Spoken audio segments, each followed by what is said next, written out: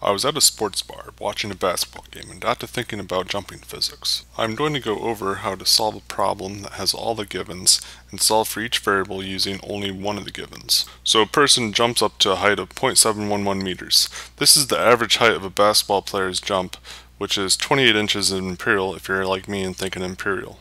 The person has a takeoff velocity of 3.73 meters per second and a total hang time of 0.762 seconds. So now we're going to solve the problem as if we only have height, takeoff velocity, and hang time.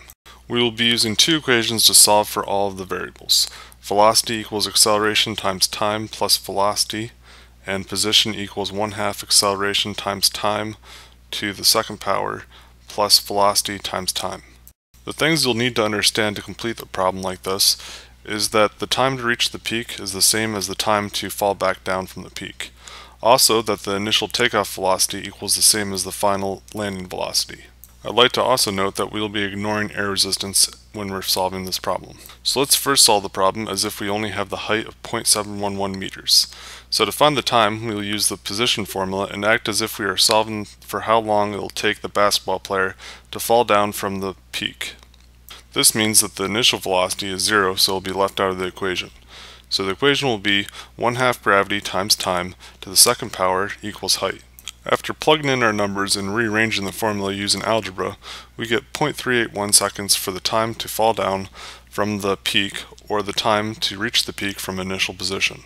To get the total hang time, we must multiply the number by 2 to get 0.762 seconds as our total hang time. Now recall, as I stated earlier, velocity initial equals velocity final. So to solve for velocity, we will be solving it as if the basketball player is falling from the peak down.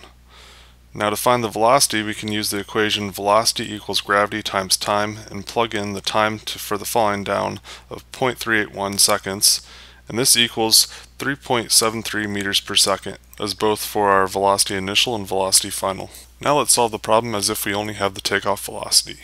Once again, recall that velocity initial equals velocity final. So we will solve for the time it takes to hit the ground from the peak. We can use the formula velocity equals gravity times time, and there is no initial velocity due to the velocity being 0 at the peak. After plugging in our numbers and rearranging the formula, we get the time to fall to equal 0.381 seconds. To get the total hang time, we can multiply this number by 2 to get a hang time of 0.762 seconds. Let's now solve for the height. We will use the position formula of 1/2 gravity times time squared plus velocity times time. Once again, we plug in all of our numbers and we get a height of 0.711 meters. Finally, let's solve the problem as if we are only given the hang time. To solve for velocity, we can plug our numbers into the velocity formula and treat it as if we are falling from the peak. So we'll be solving for the velocity at landing. The formula gravity times hang time over 2 will get us our velocity of 3.73 meters per second. Let's now solve for the height. We will use the position formula of 1/2 gravity times time squared plus velocity times time.